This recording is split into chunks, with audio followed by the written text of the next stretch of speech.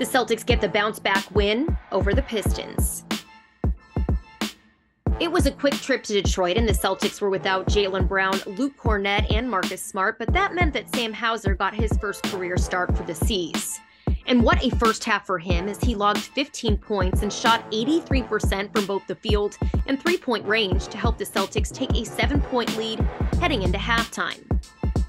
In the second half, Jason Tatum took it to another level, dropping 22 points in the second half to go along with a game-high 34, as Derek White also grabbed 23 for his team during the Celtics' 111-99 finish.